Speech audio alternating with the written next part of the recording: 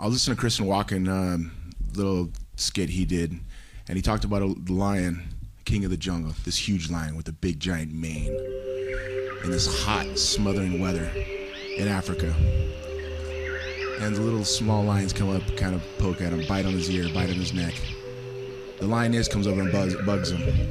Then you got the jackals and the rest of the wilderness looking and seeing this lion's on that mountaintop. They come over and bother him. The jackals laugh at him. They eat all his food. And they sit back. And they got jackals like this who think it's a comedy. Until one day he gets sick of it and he attacks and he shows to these people who the fucking king of the jungle is.